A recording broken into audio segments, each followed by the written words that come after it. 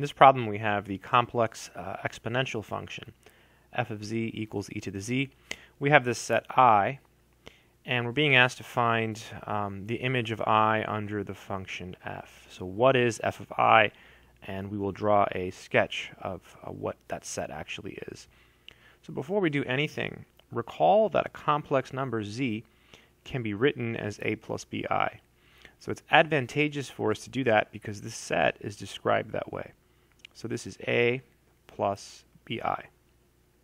Then properties of exponents say we can write this as e to the a times e to the bi.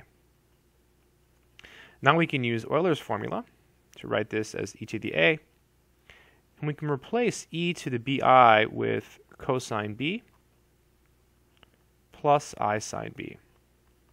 And this will help us when we try to figure out what f of I is.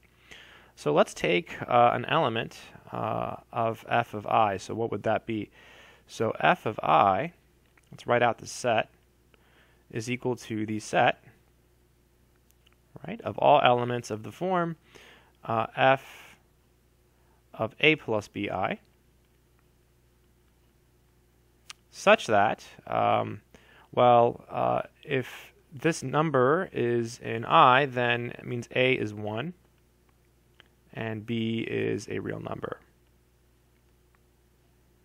So let's keep going. Let's write this as the set.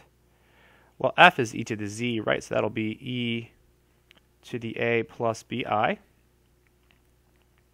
where a is 1 and b is a real number. I probably could have skipped some steps here.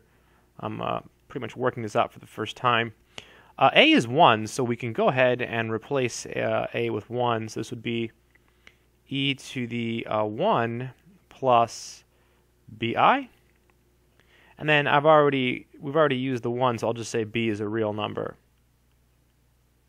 So I don't have to specify a is 1 again because we've used it.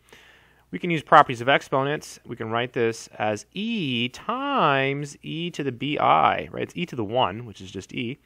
And here b is a real number. Beautiful stuff.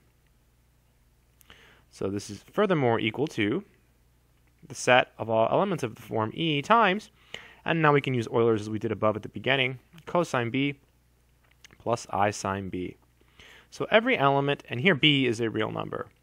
So every element in f of I has this form. It's e times cosine b plus I sine b. So cosine b plus I sine b lies on the unit circle, right? So basically, if you were to graph just this part here in red, you would get the unit circle. What the e does is it stretches the unit circle. It makes it a circle of radius e, right? So this is e, this is e, this is negative e, and this is negative e. And so what we seem to be getting here is a beautiful circle. Okay, it's supposed to be a circle. And the radius here is e. So r is equal to e. And this is the graph of the set f of I. Kind of a cool problem. I hope that helps.